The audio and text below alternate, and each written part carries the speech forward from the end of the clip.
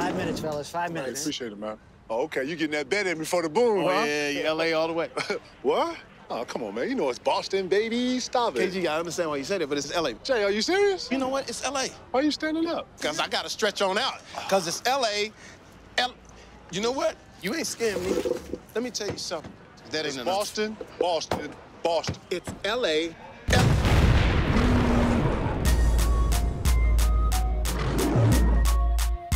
Yo, what's up, Hoop fans? It's KG, and I got a special offer from BetMGM, the king of sportsbook. Football is over. Now it's about the league, and the NBA is about to step up and dominate.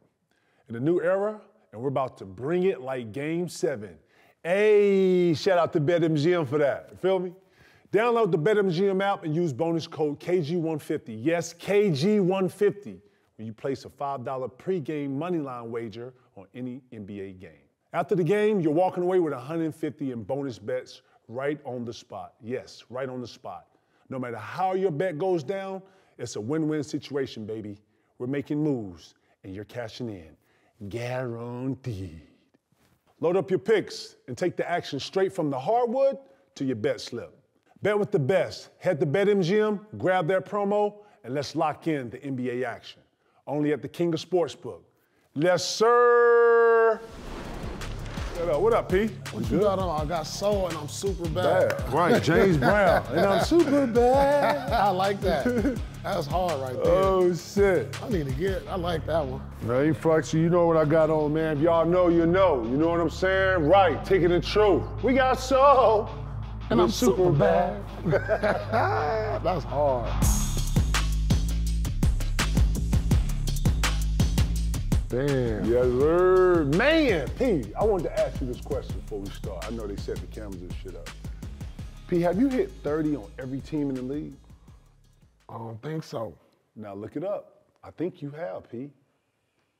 Maybe not the Bulls. Think about this. Bulls, I hated playing the Bulls. Me too. You know what? I like playing in Chicago, but Chicago's rims, dog. It was the worst play to shoot, man. It was the lighting, the depth perception. Right. You couldn't even, the rim looked weird, and then the People don't orange understand that in NBA arenas. There's certain NBA arenas. It's terrible for shooting. Terrible for shooting. I thought United Center was one of them, especially when you only coming in for that one day. Hey, you don't get the practice on the rim. And then the best spot for me was like New York, Portland.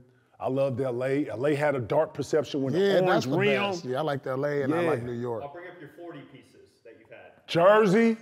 That nigga love Jersey. I love going to Jersey. Jersey. I love going to Jersey. Sac, Philly, Detroit, Miami, Atlanta, Orlando, Eastern Conference. Minnesota, the Lakers, the Knicks, the Supersonics. The Bulls, you had a 40-piece? I don't even remember that one. Yeah, that was in 2005. Damn, he not gave all these teams, he gave 40-piece before? At least a 40-piece, that's hard. Keep going. Top 20 scoring games. And then the Knicks I'd mentioned, the Nets, and then Cleveland is your highest scoring game. Start over, Nate. Do it again. All right. So all the Eastern Conference damn near. Number one. Start at one. Number one, Cleveland. Damn. Number two, the Nets. I know why, though. Number three, the Knicks. Number four, Denver. Damn, I hated playing against Denver. Getting buckets over there. Chicago at 6. Chicago at 6? Yeah, you had I don't even remember. 43 in that game, 2005. I don't even remember Chicago. The Supersonics at 05 as well. The Knicks again. Supersonics, damn. Yeah, nigga, Seattle. You know you're not laid it down up there, boy. Probably got some Seattle too. In Seattle. Paul got a whole family you know in what Seattle. It is? Nah. You know what it was? It was probably GP yapping and shit. Oh, word? You know, GP firing you up. He was in Miami at that time. Oh, he was in Miami then? Oh, I don't know what it was then. Minnesota, 01. So I was in Minnesota. You two guys head to head. Oh, yeah, that was Zerbiak. The Lakers, in 01, I think this was the truth game. Yeah, that was. Phoenix. Right after that. That was right after that. Phoenix was right after that. Yep, exactly 2 days later. Yep, so you have back-to-back 40 pieces. Exact same, 42 points in both games. Yep. So that's crazy. It's all coming back. It's all coming I back. Remember Look, that. I remember that. Play the harp. Play the harper music. It's all coming back. Oh, yeah. I do remember that. Yeah. Orlando. We have Atlanta, Miami, Cleveland again, Detroit, Philly, Sac, So those are your top 20 scoring games. That's baller, Lord. Cleveland at least 3 or Minimal 4 repeats times. there. So listen, I never asked you this. I'm gonna ask you this on camera. Don't give me no commercial shit. Toughest defender of all time. On me? On you. Ron. Yeah, that's it. You ain't got no further than him. That's it? No, I don't go no Word? further than him. Nah, yeah, he Not no was Trevor Reeses. Ron. It ain't even I seen nobody. Heinrich do decent on you. Why was that? Nah, Ron. Nah, because Ron was strong. Yeah. And he could move lateral. He had Yep. good hands. Yep. You know what I'm saying? You know what I'm saying? I was good at getting my shoulder on you and getting to bump you and getting you off balance. When you bumping him, he taking the bump, absorbing it. And so it's hard. Then he had long arms and he slid well. He slid well. He was one of the best defensive players, because, you know, a lot of times I was either stronger, or I could shoot over him, go by him, but he had a good combination of strength and speed, especially laterally, and he had good hands. So you couldn't fuck around with the ball with him either. He'd take it from you too. Ron was one of them, Metta World Peace was one of them people that, Pete, you had to have that 1-2 dribble combo to get a guy off. Right. A lot of people don't know, respects to Metta, respects to Dennis Rodman, respects to all the great defenders, Ben Wallace. Yeah. What to me, great defenders initiated defense when you was in the interaction of offense. Yeah. You know what I'm saying? If you wasn't that dude to, go right when you wanted to go right because the nigga was sending you left, right. Bro, you not like that. That's what I'm trying to say. The ultimate defender, it took an ultimate scorer like yourself or someone of upper echelon that knew how to actually implement, okay, here's some offensive gamemanship. Like, man, you know what I love watching sometimes? When the ball ain't even touched the ground. I'm watching both. I'm watching both the offensive player and I'm watching the defender. Yeah. And a lot of people think that the offensive player is actually dictating that. It's actually the defender. The defender is in your hands and he giving you away and you got great defenders. A great defender, excuse me. Not a regular, I'm talking about a great defender. A great defender is going to dictate where you go, how many dribbles you get, and then a hard contest or some bullshit either, right? Right. And that's, to me, the person that can handle all that is a king of offense. And I always wondered that, bro, because what Paul Pierce to me, because I guarded you a couple times on whatever it was. Yeah. And one thing I'm always fascinated with you, because you know me, I'm contesting high. So not so much at you, but my shit, when I contest you, I'm contesting that you're going to have to make the ball go like this and then come down. Man, P's, to me, this is my own personal. Man, your ability to see nothing. Right. I used to always say that to you. And you say that, Ticket, I don't see you. I'm like, damn. Fuck that. Then I get at him like, no, look. I remember when you was in Minnesota, you hit me like, man, I don't see you. I was like, man, that nigga hit that shit. So our little pregame routine, no, we got, We had a little pregame routine. Like you do our layups and we get our warm-up. We get our little warm-up. We call it get on. And then it could be at any time too, though. And then we'll go one-on-one. Hard. We each get one possession. And that's it. It's over. It's over. It's hard, though. It's hard. And it can be at any time, Nate. So I'll be down there, get ready to shoot free throw. Here, throw it, and I catch it, and it's on. And everybody be like, oh, shit. When the ball just came. This is before every game. And we throw the ball 100 miles an hour at you, and you got to catch it, or you get bing, and then everybody else moves the fuck out the way once we go playing. Because it's super physical. One possession. It's super physical. Right before the game. Like, come on, nigga, you ready? What you gonna do tonight, nigga? I'm like, hold on, nigga, hold on. No, no, shit, you might not get it. I don't know, whatever your move is. But P is extra, he hand, you shoot the whole. We go one possession before every game. And we're flipping around, and I get up, I jump right back in, I'll be all up in here. He want to see if I'm ready. I'm like, is you ready? I'm talking about it's a hard one possession. It's a hard, it's damn near flagrant energy. Get a bucket. It's flagrant energy. It's flagrant energy. Get a bucket. Right before the game. Right before the game. Flagrant energy is great. Let's get it, Nate. The first thing I want to ask you, I forgot. You made me think of that. Last week, Truth Lounge. Shout out to the Truth Lounge. Yeah. You mentioned the Knicks will not get out of the first round, and you proclaimed that in the playoffs. I'm looking at it. So I'm going to pull up. I pulled up the stat. I did a little research on this. Yep. So the Knicks, when they play teams above 500 or below 500, are 23-2. So non-playoff teams essentially. But when they play teams above 500, they're 12-21.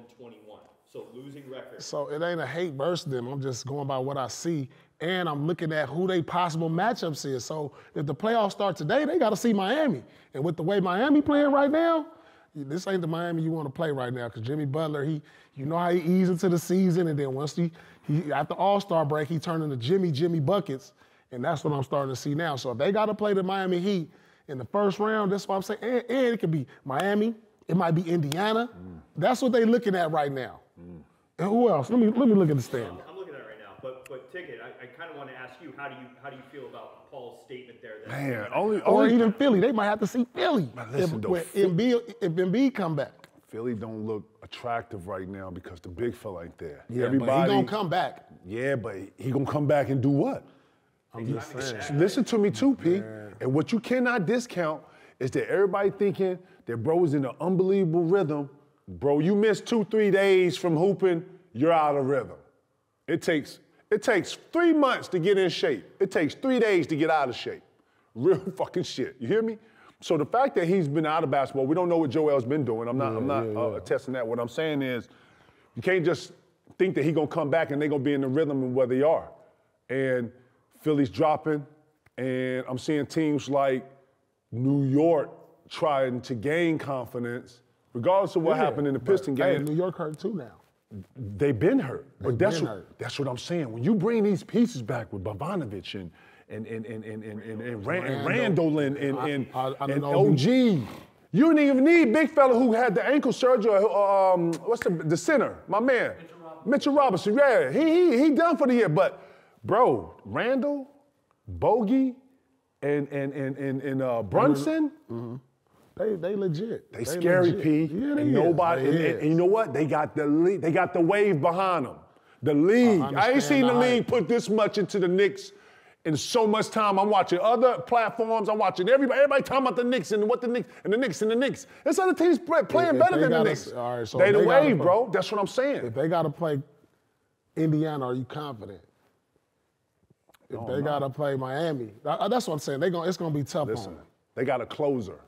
And that's what you need in your team. You got to have a closer in the fourth quarter. No, Brunson is tough. Listen to me. He's a closer, though. Look what he did in Dallas. And everybody's talked about, he went to New York. He's a closer, P. Listen, Randall, he can dominate 3 quarters. He can dominate fourth quarter, too. But, bro, I like the way they look. Man, the Celtics, when you look at the Celtics, man, the Celtics solid 7. You like, oh, you looking like. Yeah. That's what the Knicks are trying to create. You threw Bogey in there, and you got Randall back. Mitchell Robinson gonna be in there. What's my boy we're playing in Detroit? Came back. Burks. He a closer. You hear what, bro? No, they got some pieces. They got some pieces. Put OG in there. They all got to come together. They do, bro. They all got to come together. I got that. I'm just talking about what it looks like and the potential of what that can look like. You know, That's you just all I'm can't saying. just throw pieces together and be like, look at these names and think it's gonna work out. No. They got the names. They got the talent, but they need another year's seasoning. They need, for me to believe that they can get out the first round based on where they are now compared to who they might have to play. They need another year to stir that pot another year, because you're dealing with injuries. You got guys in and out the lineup.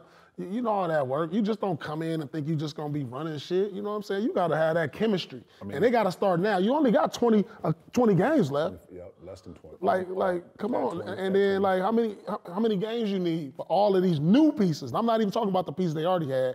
Even these new pieces, implementing them. So when Randall come back, it ain't going to be all this, what everybody think they're going to been doing. OG come back, you know, everybody got to slide on back to the back of the line. Then they got to get back in shape. They got to get their rhythm, so they're going to be getting force-fed. You know what I'm saying? They be playing a lot of minutes. And we got to see how it works. One thing we're not thinking about is the Knicks are a defensive team first. Yeah, absolutely. That's the biggest scare here. They can stop teams, and they can also score the ball. So that's what I'm saying here. So if you're going to contest the king of the hill and go to the top of the hill, you got to have a defensive presence. And they have that. That's the scare here. That's the scare that scares That's why we like the Knicks more than we like the Cleveland Cavaliers. That's why we like them a little bit. I like Cleveland better this year now. No, you don't. You just this year. No. This year I do. You run the tape. Run the tape. This year. No, they rolling right now. We was giving it up to Donovan. And they just lost to the fucking buzzer Wizards. from They just lost to the Wizards. Didn't they just lose to the Wizards? Stop, man. Yeah, that's that. A crazy game winner last night. Yeah, that's and then They're not playing at that peak, bro. Donovan Mitchell is. Not Garland and not those pieces. They not enough to knock one of those off. You feel what I'm saying? No, they number 2 in the East right now. So you would take the Cavs over the Knicks in the first round? No, I'm taking the Knicks, man. The Knicks seem to be a tougher, feel me? And I ain't personal. I'm watching the consistency. Cleveland learned from last year. They looking like they got tougher. They're run it back. They're running back. They're not gonna see each other. So 7-game series. You taking the Cavs over the Knicks? This year, I am this year. I like what I'm seeing from Donovan. Struce been a great pickup. Great pickup. He cracking, by the way. He cracking. Struce. That's a Camus. When they play again? Hey. Yeah, let me look up. Cleveland, they not gonna play each other in the first round, though. No, He's just saying regular season. I'm just saying, I do not think Cleveland is tougher. Sunday. Ooh, Sunday. Say word. Hey, we might need a live stream that at the crib now. You've been wanting to get Truth Lounge all right. Come on. We're gonna Lord, listen, Randall ain't back yet, though. See? That's what I'm saying. That's what I'm saying. OG See? ain't back. Lord, they don't want that. Man. And we don't even know if Randall coming back. Randall coming back. He coming back? Yeah. What's wrong with him? Shoulder? His shoulder? Shoulder. Damn. You know when you holding it up, like, Nah, that ain't no joke, because my shoulder hurt right now, too. Straight up. No, real talk, I can't even do no pull-up right now. My shoulder started hurting. I was doing pull-ups. Oh, man, that shoulder ain't no joke. Listen, I'm telling you, I don't want to call them fools gold, but I don't know. I need to see more of consistency from Garland, some of them 2 and 3 options. I look at the Knicks. The Knicks is like an Instagram model. Here you go. You know what I'm saying? See, don't come off disrespectful, I'll be on Instagram, man. and I'll be like, damn, she fine. Then you catch them in person, and you like, this you? You get them on the highlight. This you get them on the highlight. This you? You get them on the highlight. Get them in the light. Come on, I'm like, there's too many filters. It's 2 different things? It's 2 different things. It's reality versus digital? Yeah, that's what I'm saying. They like an Instagram So what am I watching on TV then, P? The Instagram model. So if I go sit in front row, I get to see. You see in the playoffs, you gonna see the real thing. I'm gonna look up. My bad. They ain't gonna have that. Shit. You ain't shit. They got that Fashion Nova You on. ain't shit. You ain't shit. I believe in the Knicks, dog. Right Listen, now. I ain't no Knicks fan or none of that. I'm just calling how I see it. The Knicks, I'm seeing what the wave is, bro. They want the Knicks and Celtics, bro. You got the Fashion Nova on right now. Rip off. You ain't shit. P ain't shit, yo. All right, next thing I want to ask you guys about Chris Paul returns to the Warriors lineup Tuesday night. They're 8-2 in their last 10 games. They're in 10th place right now, but their season's kind of turned around. So the question I have for you guys, are they clicking at the right time? And is their title pursuit window still open? See, this is my theory when you talk the Warriors and the Lakers. Mm-hmm. Now, I can't prove this, and I can be totally wrong. But if the Lakers and the Warriors are not in the play-in, who's watching the play-in? They gonna be in the play-in. The play-in's cracking right now. The play-in. Listen to me though. So right now, for years past, they've always had LeBron in the play-in, and everybody's watched that. Real shit. Right. Klay too. You know what I'm saying? We watch. I mean, Steph too. We watch. You know what I'm saying? So my theory, listen, 2 teams that I feel like is about to make some type of momentum shift is going to be the Golden State Warriors and the Lakers. So you think that one of them teams got a chance to do what Miami did last year? I think that they got the potential to go on the run. Are you watching how the Warriors look? The Warriors look different, P. Klay coming off the bench now. It seems like everybody, okay, this is our position. We're going with it. I'm just talking about the energy. I mean, yeah. And you got to translate that. You got to translate that into wins now. That's all I'm saying. Yeah, but no, they playing better. They playing better, but the pieces now, okay, it ain't Klay and Steph. It's Steph it's Kuminga, it's these other pieces. Okay, boom. Okay, now we got configuring. You know, it's just that with Golden State, they always during their championship years they always carried an aura.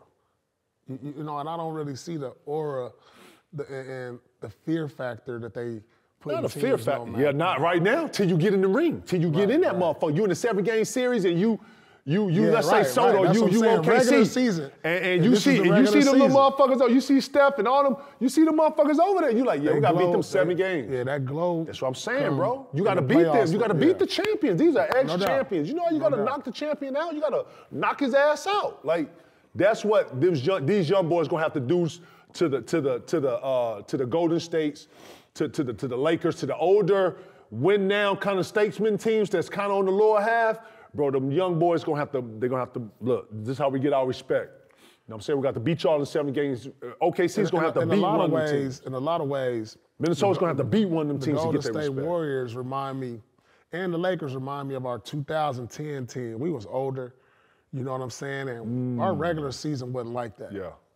But when we got to the playoffs, we was looking old and slow versus these young teams. They was blowing by us out on the break, offensive rebounds, and that's what I see for the Lakers. But when you get them in the Golden State, when you get them in a playoff situation now, when the games slow down, 7 games slow down, then you got the tape, and then you got the scouting, it's over. And you sit down and you focus on that one team with the IQs that's in them 2 locker rooms. Right, it's over. It's gonna be a problem. It's an even matchup now. You know, so now that's why I say if they both make the playoffs, that Scary. I ain't confident in those teams at the top right now in Minnesota, OKC. I don't think neither one of those teams can beat Denver, though. They got to try to avoid Denver at all costs in the first round. Because Denver's kind of that mid-tier, older, not older, but mid. I mean, they got mature. Well, they the champs, but they got a mature. But think about this, though. I'm not just saying they the champs, but they have a mature aura about themselves on how to beat older teams like that. Exactly. And then they know how to beat younger teams that's up and running the gun. You know what I'm saying? They got a good mix. So if they can, either one of them teams can get in. But listen, I'm going to tell you now, P, Minnesota, and OKC, and all these young teams going to have to go ahead and get their respects from the old head, straight up. Yeah. It's going to have to be a fade, and they're going to have to lay. Right. You know what I'm saying? They got to put the OG down. You know what I'm saying? You got to put it down. Yeah, in 7 games. And if not, you're going to always be fighting against those. Real shit. Real shit. So the window for both them teams is this year, I think. I think this year. Now, they're in a marathon, though. Minnesota and OKC are going to have to put pieces on what they already have and build what they have, because you can't go backwards now. You're first. Now, Minnesota is expected to be in this position and play like this and be like this and click like this every year now. So this is the precedent now. You setting this for yourself and you know, your culture and shit. Ain't no going down. This is all accelerating. You know what I'm saying? So let's see. Let's see. But you're going to have to go through somebody real to get to it, bro. It's what it is. No doubt about that. Straight up. And you're going to get everybody's best. That's another thing. I bet OKC and Minnesota are getting everybody's best. That's what you get when you number one. When you at the top, everybody, man, you see a motherfucker, you watch film with him his last 3 games. He looking like, he get in here, this Bonner. Who got Bonner? That you type know who shit. Creeping, bro, ain't nobody talking about the New Orleans Pelicans, bro. They is just creeping. They like, man, they creeping. They like Miami, bro. They ain't just sitting around, ain't nobody talking about them, but they in the top 6. Yeah, 5th seed as of today. Yeah, and ain't nobody talking about them. And they got depth, they got veterans, they got youth, they got young. They right there. To me, they right there with Minnesota as far as talent. You know what I'm saying? They right there with OKC as far as talent. Somebody better watch out for them in the playoffs. You mean like having a bona fide superstar? They got a bona fide superstar, Zion and Ingram. He's been an all-star. Then you got Scrappy dogs. You got OG CJ McCollum, who kind of keep that even keel, keep it all together. Yep. He gives them balance. Yeah, and then you got them young boys who just out there flying, athletes. I love them. Yeah, they got like 7 guys out. Yeah, that's what I'm saying. Yeah. They're going to be a problem in the 7-game series. We need to start putting the notice on them. Just going back to Klay, though. 5 games off the bench. They're 4-1 in those games. He's averaging 20, shooting 45% from 3. So he's really bounced back, accepting the role coming off the bench. Shout out to Klay, man. Listen, we said this, man. Listen, shooter shoot, score score. You know what I'm saying? When you're a shooter, man, the first thing I heard a shooter say to me is, I shoot that motherfucker, make him miss. I'm shooting it. So you know, when you like that, man, and you got to believe that too. That's why, you know. You know what though? I think Klay, he's starting to wrap his mind around coming off the bench and accepting that role. New reality. 'Cause that's tough as a player who's been a starter your whole life.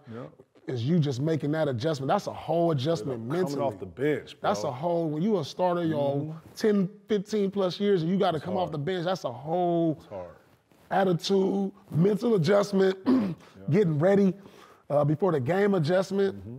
And he's wrapped his mind around that. He's embraced it. He's embraced it.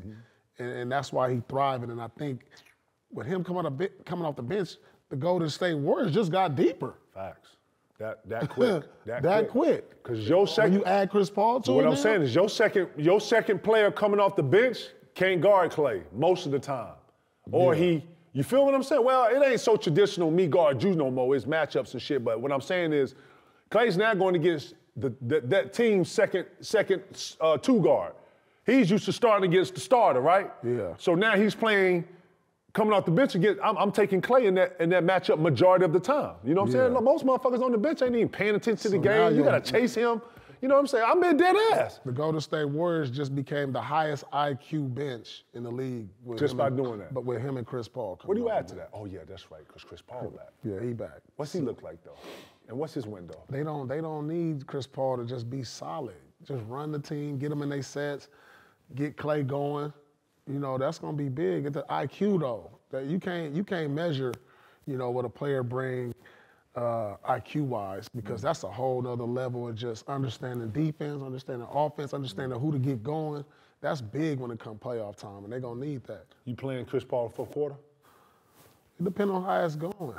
You know what I'm saying? Because I don't want to be all out there. It depends on who the team is. Like if I'm playing OKC, all these young athletes, you don't want to have Chris Paul 35 plus, Klay 30 plus. Fourth quarter though. These are your decision makers. Yeah, but they older. Final 6 minutes. Fourth quarter. They don't lack that same defensive intensity as older players as they once did. IQ comes before all that. Yeah, so it you're not depends working on how the harder, game you're working goes. smart at this point, right? Right, but you got to be able to defend. Yeah, you do, and everything's switching.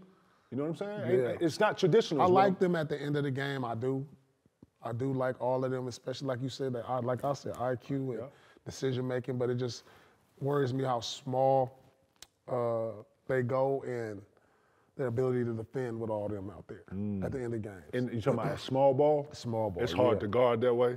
Let me ask you something. With Minnesota going big and everybody, you know, we kind of beat it up or whatever. Now it's working for them. They're number one in defense and shit. I'm noticing that Cleveland goes two bigs. Somebody else goes two bigs. I'm going blank. Hold on. Traditional. Well, I'm saying this to say that is this the new wave? Celtics go bigs too. Sometimes they'll have Horford and Porzingis. Listen though, I watch the Kings with Sabonis, and sometimes they try to go Lyles. They try to go Sabonis Lyles, or they try to go. I forget the combination, but they play a lot of Sabonis being the big, and then. What's my man from Golden State? From your boy, went to North Carolina, dark-skinned kid, played number 40. I'm going blank on his name. Harrison Barnes, yeah. He'll go to the 4. Now with that Minnesota Twin Towers, I'm noticing that now you're coming in with two, damn near two power forwards or two bigs. Is that the new wave? Just because they did it. But the thing is, the only reason they can do that is because one of the bigs can shoot threes and he can still spread the floor. Yes, and he's versatile. And then you got a good big that can roll and finish at the rim with the lob threat. Yes. So that's why that works. Yes. And the same for the Celtics. When you got Horford and Porzingis, one of the bigs is both of them big three-point shooters, and they both can roll and finish, you know, roll into the basket. So you can't just have two bigs who do the same thing. And your 4 can defend. He can defend. What I'm saying, when they switch it, they're not switch, putting Rudy in everything. Right. Collins in everything. He can guard or guard to the point where he can send to the. It's got to be a perfect combination. Yeah, and you just can't be out here doing it, right? Right. You can't just go out there doing it. You gotta have bigs that can guard and shoot threes. Because Cleveland does that too. They have Mobley and big fella. But they best Jared Allen. They do that. But they best lineup is when they put Strus at the 4. Yeah, Strus at the 4 makes. Because they can spread the court for Donovan Mitchell. Like end of the game, they had Strus at the 4. Listen, I just don't. 1, 2. I don't think we've seen enough of Cleveland too. That's another thing. I've seen them, and then I'll see them on like a short. Like let's say I see like the next 4 games. Mobley will be out 2 of those games. Yeah. Garland just came back. Like it's so many moving pieces, and then I watch. You know what I'm saying? Like I don't know, man.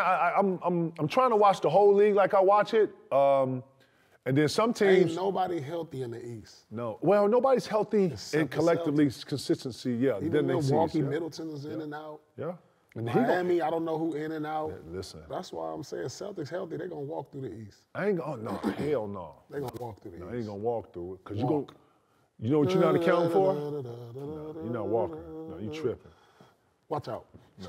The Bucks are playing better since Bucks playing better, man. They've really been turning it around. Say it again, Nate. The Bucks have turned I told you, They P. won 3 in a row, keeping their opponents under 100. Coming, P. They starting with the defensive effort. Their defensive playing effort is better different. defense. Look at Dame. I saw Dame. Dame was not only getting through the pick, but he was pursuing. Like, bro, I'm watching the energy. I'm watching it. This is the second half energy on defense. Damn, who they blew out? They blew out Charlotte? Man, they blew a couple teams out. They blew out Charlotte. They was up by like 50. And they beat Minnesota at Minnesota. And the Sixers, too. And the Sixers. I mean, Celtics ain't healthy right now, but that's a but good win. Them is good wins. Them is good wins. Solids. That's all I'm saying. And you know, at the All-Star break, you got to start putting together some good wins. Some like, you're going to start having games where it's going to resemble what the playoffs is going to be like. You're going to mark them games like, and you got to start putting together them wins because when you get to the playoffs with some of these teams, it give you a different psyche when you know you can beat them. Come March, the Bucks have a lot of opponents that are in the playoff seedings, like top 5 on each conference. It's going to be good for them. It's great for them. It's a great test for them. Yes, sir. But we don't know who Who's they your are. sleeper in the East? Give me your sleeper. We do a sleeper every week. Let me just, who's your sleeper in the East? What you mean to do what? Sleeper. To be better than what people think they're going to be? Sleeper. Nigga sleeping. Right now, Eric sleep. He sleep on the side. All right, my sleeper is Orlando. Took my sleeper. Hey, bitch ass nigga. Oh, bitch ass nigga. You ain't shit. P ain't shit. They the biggest sleeper, though. Nigga, the Wagners. I told you. No. Oh, yeah. Is Paolo underrated to you? You don't think he get enough? No, he's not underrated. He made the All-Star game in the second year. Well, I get it, but Lord, he hit a lot of clutch threes. I don't know if you watch a lot of Magic games, but bro, he'll hit the 3 to tie it up, 3 to put him up. He's next. He's next, bro. He got a quiet game, and he's kind of, you know what I'm saying? You know, light voice speaks like this. He doesn't really say it with his motherfucking chest yet. He ain't got that man's voice yet. He ain't got you know his what I'm saying? Right. Say it with your chest, young fella. He wants some smoke. Yeah, he do. He was talking to somebody. Yeah, I love Paolo. I like young fella. I like young fella. Yeah, I like him. I like young Esco. You know what I'm saying? I call him Young Esco. I'll be fucking his name up so much. I call him Young Esco. Funny thing about Paolo, so he hits the game winner on Saturday against Detroit. Next night, they play Atlanta. He was out with an illness, back-to-back. Oh, he was in Atlanta celebrating that.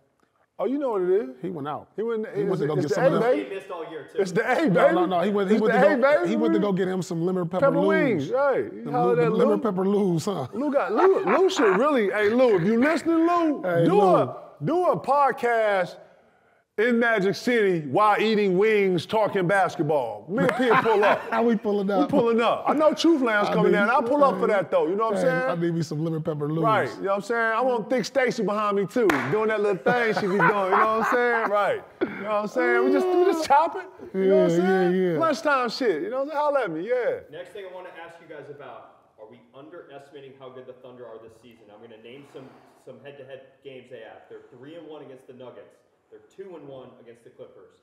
They're 3-1 against Golden State. 2-0 against Cleveland. 1-0 against Boston. They've already exceeded their win total from last year. They have a solid core of J-Dub, Chet, and SGA. You guys keep speaking to they could get upset in the first round with one of the veteran teams, but are we underestimating the Thunder this season? I don't think we underestimating them, and I ain't say they're going to get upset. I know Pete talking that shit. I'm talking these young boys won't smoke. And all this press and all this build-up, guess who's creating it? They are. All this that we loving, oh my God, everybody's on the OKC wagon and shit. Man, guess who's creating that? They are. Another thing I actually thought that was ironic. Just hear this out. You know what's crazy? When Westbrook was there, he was not only MVP, but always considered an MVP's, right? But he was also NBA's best dressed. Now, all of a sudden, they got another swaggerlicious point guard who is probably arguably NBA's best dressed, but he's also probably a league MVP. That's ironic? Yeah, pull up in a Cybertruck last night, pretty cool. Come on, I don't think we underestimate OKC, but Shea a rock star, yo. They He really just giving off rock star shit. You know what I'm saying? Right. They young. In back-to-back seasons, and was first-team All-NBA last year, and by all accounts, right now he's a first-team All-NBA guard. No, we ain't underestimating OKC, but at the same time, it's more teams out there that got more experience when the bright lights come on. They a small market team. You know, they ain't really had a lot of big TV games. So now put them in a playoff setting, they got to get seasoned, man. It's just, I'm not, as good as they've been regular season, as good as they got an MVP player, they got great young pieces. It's not to underestimating them, it's that we ain't seen it on the big stage yet. You know, they doing they act over here at the Comedy Store, at the Laugh Factory. You know, when you make it big, you go to the Staples and perform your act on stage. And when they ain't been on that big stage yet, so, you know, as good as they've been in these other places, we got to see it when the lights come on. That's when you want to see it. So if they the number one seed and they don't make it to the conference finals, then what's that saying? I mean, shoulda, coulda, woulda, though, right? That's the big If you're question. a number right? one seed, that's pretty much you're supposed to be a favorite to go to the conference finals at least. Yeah. I'm not even sure they a favorite right now. OKC ain't a favorite in the West. I'm not even sure. Even they got probably the second, third best record in the league. They not even a top 5 favorite in Vegas right now to win it. Well, I ain't picking Vegas to know. Best odds. Well, I ain't That's saying. what I'm saying. What I'm saying is I ain't picking know the Vegas top- to know who the fuck gonna win it. Hey, Vegas is crazy. They got a crystal ball. Yeah, all right. But I ain't saying, I ain't going off Vegas to pick who the fuck gonna win the NBA champ. That's what I'm saying. OKC is up there with Minnesota, the Celtics. They are up there with the top 5. That's what I'm saying. So everybody got the same equal opportunity to get there, right? What I'm saying here is that do you have the pieces to get through them pieces? I think they got to grow a little more together. They got to grow, but bro, guess where you get your stripes at? In the playoffs. In the Laugh Factory. You can't go do 50, 80,000 unless you went to the Laugh Factory and made 12, 10, 15, 20, 25,000 laugh. And then they'll boo your ass in the Laugh Factory. Get your ass out of here. So you gotta build that. Right now they at the Laugh Factory, the Improv. And they getting money. And everybody's showing up. And we laughing. Yeah, they getting ready, Lord. They getting ready for the big stage, see if bro. they're gonna make it to the. Man, listen. What's the big stage? Netflix Studios. Man, excuse me. Ladies and gentlemen, the OKC Thunder.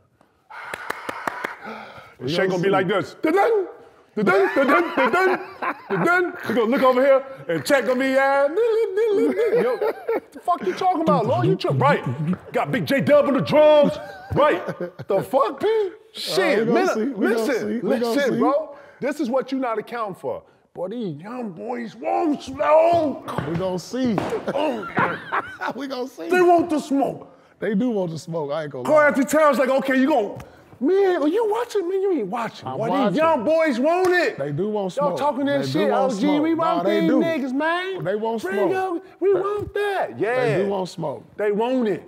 That's what I'm saying. I gotta see it. Shea Alexander want it. Yeah, you do. That's what I'm saying. We gotta see it though. That's what, yeah, we gotta see it. And it look good.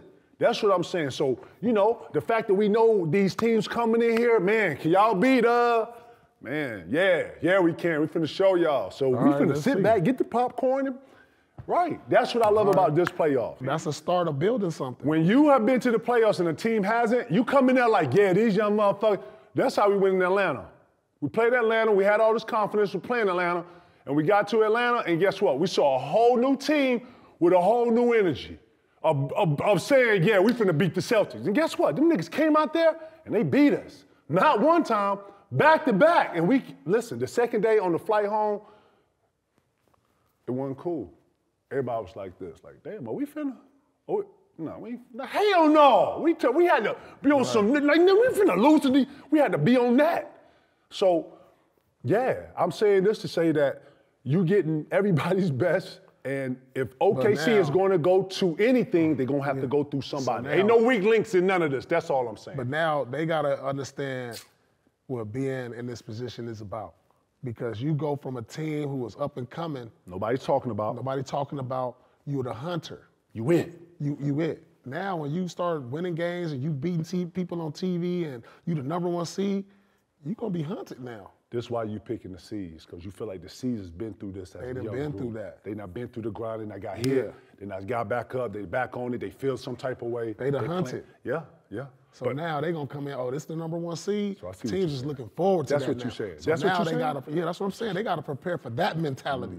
You know what I'm saying? That's a different mentality. When you that team, like, we the hunter and the hunted, this is 2 different mentalities on the team. Because when you being hunted, you gonna get everybody best now. Straight up. You gonna get everybody best. And to me, P, that's what separates the Celtics as a young team of the future with all the other Minnesotas, the OKCs, the Indianas.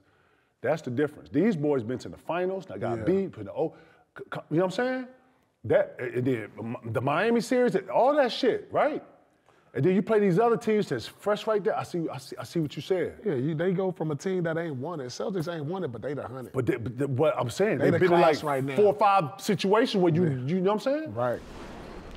Listen, no team want to see Bron. Unless you Denver, because you got just as equal star power, you don't want to see Bron. What about Phoenix? Would they want to see Bron? Yeah. Nobody want to see Bron. Bron come with the lead. Yeah. Get you in foul troubles and all this. That's what I'm saying. If I'm Anthony Davis, man, shit. Man, you post, man, man, I'll be using that. You know what I'm saying? Like a player that can get y'all in the bonus and get, calls and stuff like this, even though the Lakers are struggling right now, talking about they didn't get no calls and they didn't get no calls and other stuff, but man, you don't want to be in no series against Bron.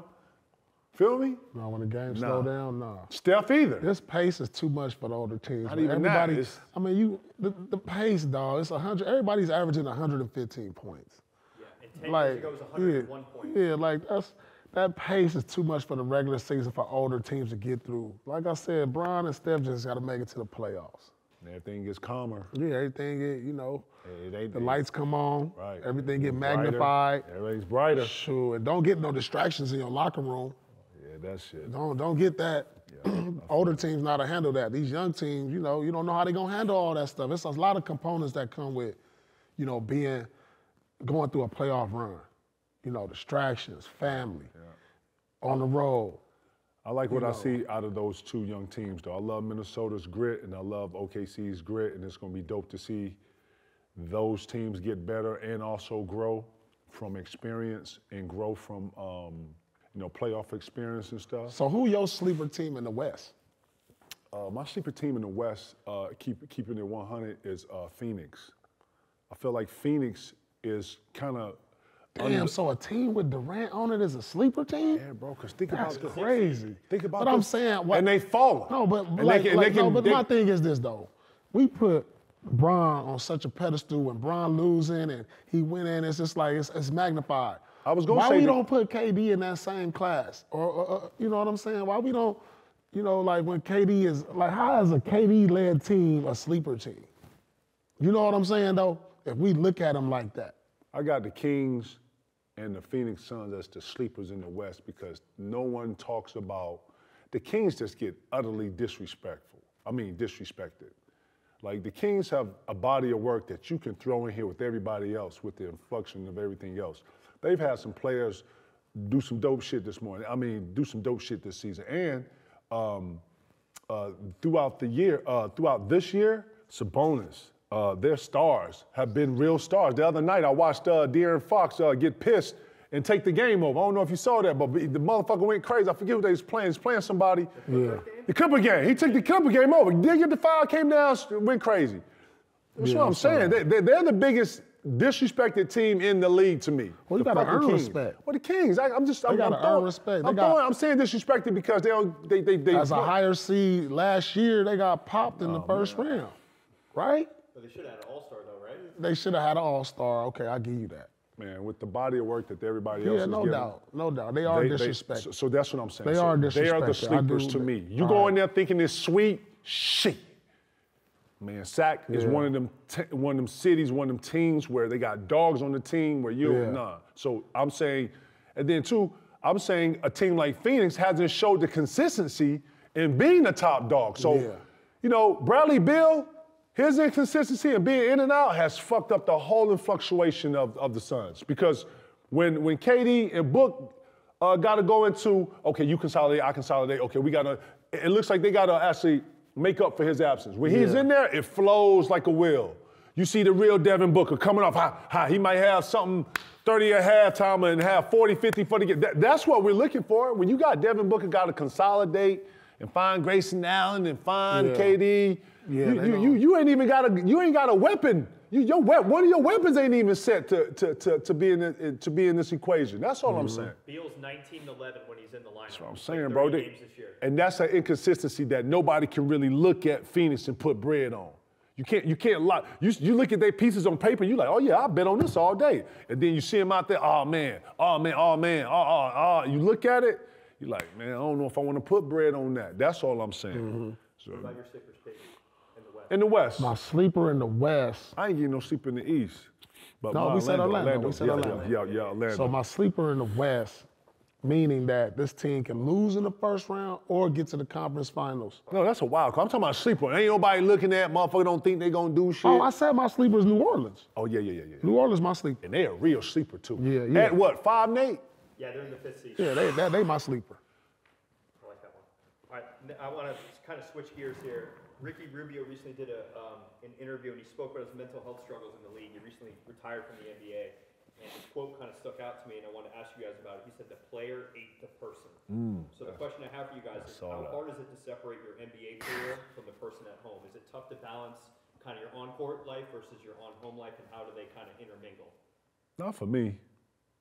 I like to think that, and then, P's a real friend, so, I got real friends around me that, if I'm out of character for something, they're the first ones to notice or to be able to say something to me. Also family. But for the most part, people know that when I am, or when I worked out, or when I was playing and I was training and I was locked in, I like to think that I was the definition of locked in. I had two systems. And when I played, it was one system. And when I wasn't playing, it was another. And I came up with these two systems just off of what I needed to be both. Pia tell you, when you are training, you are a complete machine and then you're in an animal mode. And it's at 100% and it's coming at 1,000 horsepower of a magnitude, like on some Mack truck shit. Like I can't even explain the intensity in which these workouts, because you're doing early morning shit. You know what it takes to get up early morning and go dominate something? You have to have that in you program, right? And then when you start, attacking weights and you start bettering yourself with explosion and stuff, bro, all this takes on like a beast in you. Like when I watch the Hulk, I understand the Hulk. But also when I'm off the court, Pia tell you, I'm a lot loose, chill. I like to laugh. I like to be funny. I'm super duper not the guy that you just walked off the court with. I'm totally opposite in my everyday life. Yeah. And I think that you got to have the two. It's very important to have a fucking balance with the two. And I got to say this. They teach you how to turn the Hulk on, but no one teaches you how to turn the Hulk off. And turning the Hulk off is a real thing. And having that competitive energy to go somewhere is a real thing. And if you don't know how to handle it, because people know you for what you do on the floor. People don't know this more softer, more calmer you over here. So when people see you in a calm setting like this, they almost shocked, like, KG, you ain't growling and you ain't, you know what I'm saying? But it's how people see you. But you have to have a balance, and if you don't have a balance, one can't actually eat the other, if I'm being honest. And I also think that we're in an era to where everything is more magnified and more talked about more than ever. Yeah. And so and what I mean by that, like, let's just take, like, what you're doing. Now, we talking about Rubio. Yes, sir. He's in retirement. He's talking about dealing with anxiety and stuff like that. Yeah, and I think a lot of that's been common for a lot of people who've been in the limelight, who go into retirement, because now you in a whole different lifestyle, because you've been waking up used to doing this, to now you home and you got to learn a new pattern, a new pattern, a whole new routine, lifestyle. a whole new lifestyle, exactly. Right. And then you got social media on top of that. What you doing? Where you at? We ain't seen you. Here come the pressures. All of that. What's next? And so I think we're in a time and an era to where depression, anxiety, all those things are amplified because of the eyes on us, the cameras on us, the social media, the pressure from family, friends, kids. Everything is way more magnified now. Like, you know, if you go from an NBA star, you home with your kids, and now you seeing your daughter all on Instagram doing stuff she probably not supposed to do, you know, that could stress a father. There's so many layers in the off the court in today's society that you don't see when you playing. When you go home in retirement, you start seeing stuff, right? Because you miss out on so many things at home. And it can lead to a lot of depression. You know, a lot of times you missing what you've been doing and adjustment to life after basketball. A lot of people deal with depression in that, just dealing with life after basketball, because now it get real. Right. You know, life get real now. Doc used to always say, and I never say, he said, guys, this is not real. Right. He used to always say, we live in a fantasy world. Y'all enjoy this. Y'all don't even know what real life really is. Once real life smack you in your face and you start really seeing it, man, you like, damn. That part. And that's the part they don't teach you, that transition, or show you that transition, or put people in place to help you with those transitions when you come in. It can be any field. It can be, you know, whatever your profession is, and you on camera and you in the limelight from being actor. You see it with actors, actresses, sports athletes, all around the industry. When it's taken away from you, or when it's finally gone, that transition. You know, who's your mentors? Who are you talking to? Who are you surrounding yourself with to make that transition? So what I will say is he retired from the NBA, he took a little hiatus, and then he just recently signed with FC Barcelona. So he's basically going home. Trying to go back. Essentially, yes. But he retired from the NBA and he opened up about his mental health struggles while he was in the league, about we had just discussed. Well, that transition Pete talking about is a dark transition too. Because you know what happens? When you can't do for everybody you've been doing for, everybody leaves. And you look up and you by yourself. And all this whole shit stops, and everybody you've been A, B, and C, and when A, B, C, and stops, so do them. And you're by yourself. And for a lot of people, it's a shell shock. And keeping it 100, man, when all the claps and all the screams and all the rah-rah stop, and you laying in, I can still play.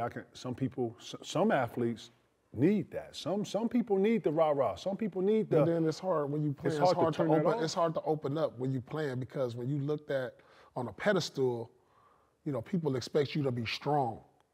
You know what I'm saying? In Ricky Rubio case, and that's why, you know, now that he's not on the top stage in the NBA and he's away from the NBA stage, it's easier for him to kind of like speak his piece, speak his truth. Because you're out of it. Yeah. You ain't in it. But when you in it, it's hard. You expected to be strong, head of the family, head of the household, head of this, and you're not supposed to be looked upon as somebody who's vulnerable. Right. And the reality parts of it, motherfuckers is human, yo. Right. Motherfuckers is human. You don't think we feel, you don't think we got emotions, you don't think we have, man, motherfucker, man, y'all have no idea. Professional athletes every day got probably 50 things they're battling that they got nothing to do with them. Because everybody sees them as a god or someone that can actually help them or change their reality. And some of these athletes ain't even conditioned to even deal with, nor even have this. You understand? We ain't asked for all of this. You know what I'm saying? But you get put in situations where you gotta, like Pete said, be the strong one, or be the bigger person, or be the person to be able to help somebody out of this. You know what I'm saying? Man, we are human beings. We make mistakes, we hit our heads. Motherfuckers trip and fall, we bump our knees, like y'all, every fucking thing. It's the same shit. We got kids, the whole shit. So we're not immune to anything. If anything, it was magnified 1,000 times, because people think you God, and some of the things they're not seeing you do, and you know, you survive in A, B, and C. You know what I'm saying? But yeah, man, shout out to Rick Rube, man. I hope he figured it out. And I'm gonna say this, man, mental health has always been around. It's just how we all chose to deal with it, and how we all chose to battle something. You know what I'm saying? Like real shit, man. You don't think motherfuckers came into the league or was in the league and doubted something or had a point where they wasn't as confident or whatever? Hell yeah. But one thing you didn't do, you never showed it. And I like to think that a lot of people was masking it and however they masked it. Yeah. And this is when you get sobriety problems. This is when you get all the other problems, all the vice problems and shit, because no one teaches you how to deal with this. I like to think that the league, actually, when we came into the league started giving us programs and giving us a chance to talk to the OGs when they come in and give us solutions and shit. Man, those solutions help. To sit here and talk to a guy who was married when we weren't married, or to talk about relationships, or to talk about money, or to talk about stuff that we was going through, but we were sitting here listening, man, said a lot to me as the listener. And that's the person that was absorbing. You gotta have these solutions and you gotta have these conversations so that people can pull from those things and actually help themselves. Right. Good stuff, guys. Thank you. That was Good. good. Yeah. Shout to Rick Rude, man. Keep going, Rude. Next thing I want to talk to you guys about, Ticket, you brought this to our attention. Jonathan Gavoni, he's a draft analyst, released a stat that stated nearly half of the 2020 and 2021 top 40 are no longer with the team that drafted them. That's scary. So are NBA teams impatient, or is this a youth basketball development problem in America? I think it's a combination of both. You understand? For players that were drafted 3-4 years ago, not being in the league. Or with the team that drafted them, so the team gave up on them. That's what I'm saying. Yeah. So let's say 100 players came into the league. 40 players are now on a whole different wave. Oh, that's scary. That's scary. Not only are those unguarantees, but those are teams just sitting here looking at, and then getting off it. Like, I hope today's players understand the importance of character, work ethic, vision, how you work with others. Like teams ain't fucking around. If you're not like some upper echelon talent and you're not like breaking barriers and shit, man, teams looking at you like, we can get another one of you. Right. Okay, and you're looking more expendable these days. So have something of your superpower that, can't be duplicated to the best of your knowledge, or come up with something that's yours and own it. Because if not, man, if you don't have a superpower that's adamant and proprietary to you, bro, you're gonna be in some shit, real shit. Think about the league. The league think they got everything in it, right? Until they see something they don't have. So you gotta come in with an attitude like, boom, this is how I'm gonna stay here, and this is gonna be my foundation, and this is what's gonna ride, this is what I'm riding into the sunset with. Man, 40, man, that's scary. So this is listen of to the it. top 40 players. So this isn't even late second round, guys. This is the top 30 and then 10 of the second round. So we're not even talking about 41 through 60. You hear me? So from what year? From 2020 to 2021, both of those draft classes. And how many? You said 40 of them out? 40% of them gone or either on another team. Let go by the team that drafted them? Or Like they ain't even give you 1 or 2 years to get it together. They all, nah, go on, here, take the bread, get out, go on. Okay, next. And then he asked, is that formula like a formula to where you can actually sustain? Or is the league realistic in that ability? Well, first off, you gotta let things mature, and you gotta let things be in the process to where you'll see good bones. When Gilgeous-Alexander probably worked out, I'm sure he wasn't doing all the things he was doing now, but it was something to where somebody said, oh I can use that. So it's gotta be something in you that the team sees. Now, if you're not consistent with that, a lot of times teams see you every day and see your consistency, and then they like, oh shit. You know what I'm saying? Like the big question mark on Wiseman. Wiseman was supposed to be with Kuminga and this group that's in Golden State. That was supposed to be there. The fact that you moved him and traded him made everybody think like, what's going on? Why would you do that? So then what? So that begs to tell me, and I know, so many times we say the players are better today. How could that be if so many of these top picks is ending up out the league? Or like he said, in 3 to 4 years, 40% of the first round of the people drafted are not even in the league. Or with the team that drafted them. Yeah. Like, so how is Marvin that? Bagley and Wiseman are within that. Yeah. Can't make it through the first contract yet on the one team as a top 3-4 pick. I didn't say these kids were better. But I said that these kids are doing things. But a lot of times we drafting our potential. All of these, we're drafting, and that's your fault. So the potential. KG started this. I'll take that. I'll put that on because it's also why you're taking me. It's also why you love me. It's also why you invested in me. So it goes both ways with potential. I showed him something. Now I got to be consistent with whatever I showed. If I don't show that, then you get off it, right? I'll tell you what it is. That's anything. I'm gonna tell you what it is. That's anything. If you got a car. This is what everybody's looking for, that next Kevin Garnett, that next Tracy McGrady potential where you can just see he's gonna fill out that next Giannis. Instead of, sometimes you gotta put some stock in these guys that been in college 3 years, 4 years, that understand a role. Because some of that stuff in college, defense in college translates to the NBA. Whoever that defensive player of the year, in college, that translates to the NBA. Because every defensive player of the year or top defender that was in college, he was that in the league. So we got to start, scouts, GMs, you got to start putting more stock into not only overseas, because you know what the overseas players is doing in the league, but these 3-4 year players, sometimes you got to use some of these picks to this guy who's in his junior year or senior year, but he's dominated. Steph and Dame are two that come to mind to me.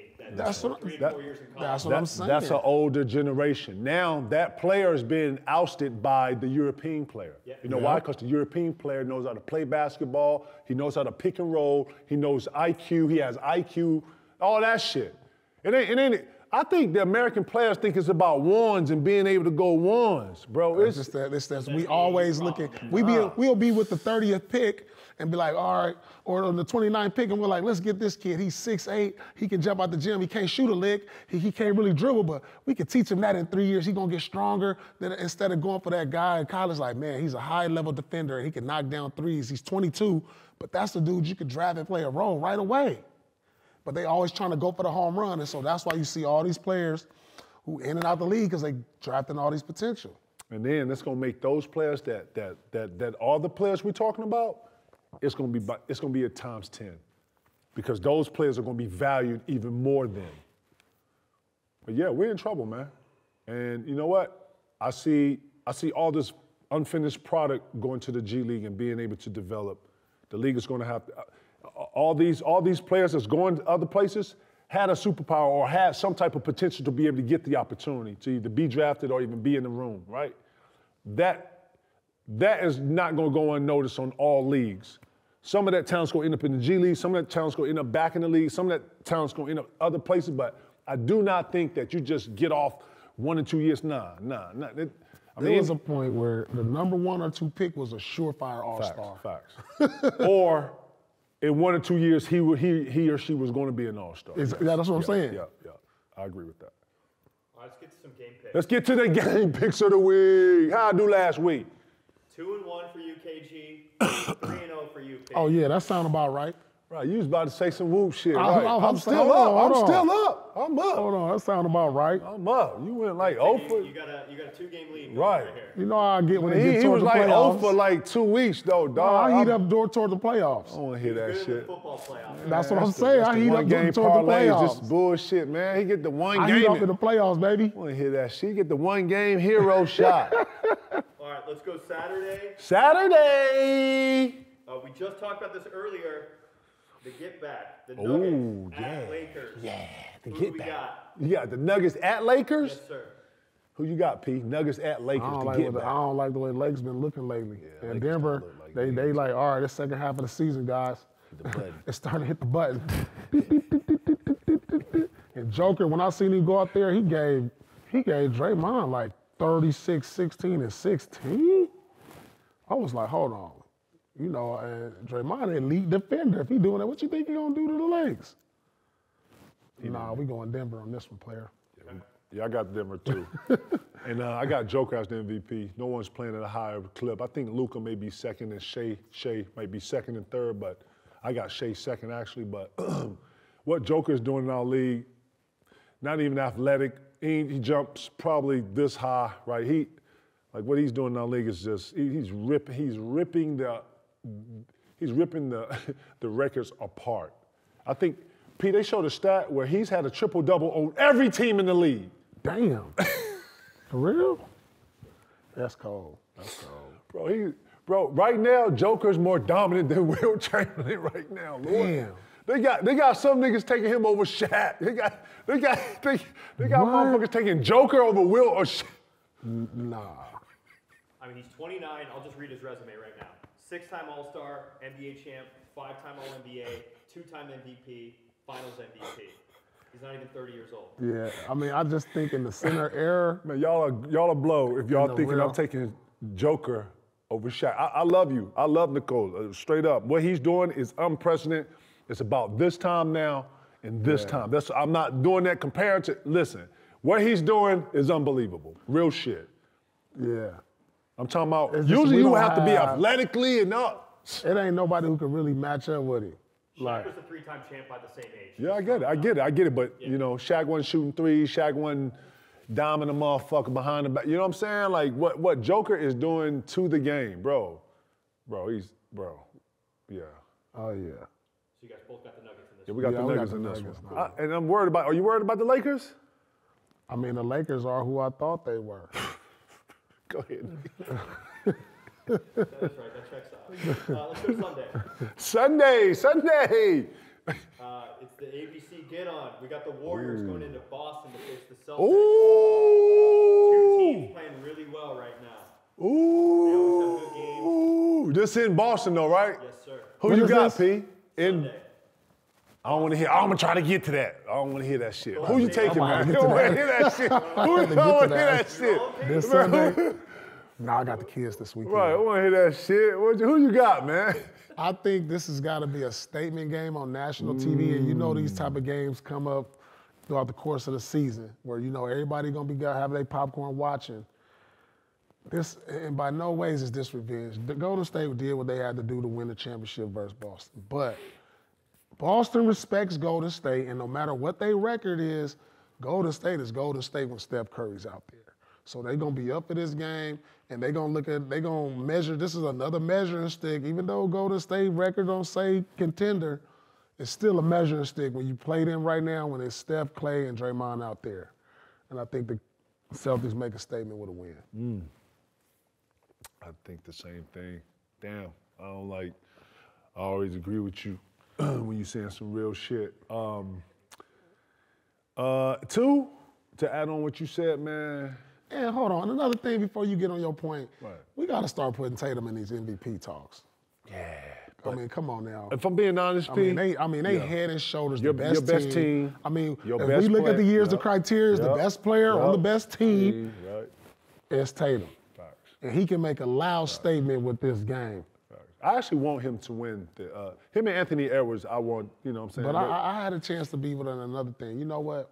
I had a chance to be with him, and I don't think just working with him, being around, I don't think like MVP is that important for him. Regular season, he want to get that title, truthfully. Yeah, he wants to get a title first before he get an MVP or some individual Because accolades. traditionally, and I'm gonna put this in camera, guys, the MVP of the league almost never wins the championship. That's true. It's almost like a jinx. That's true.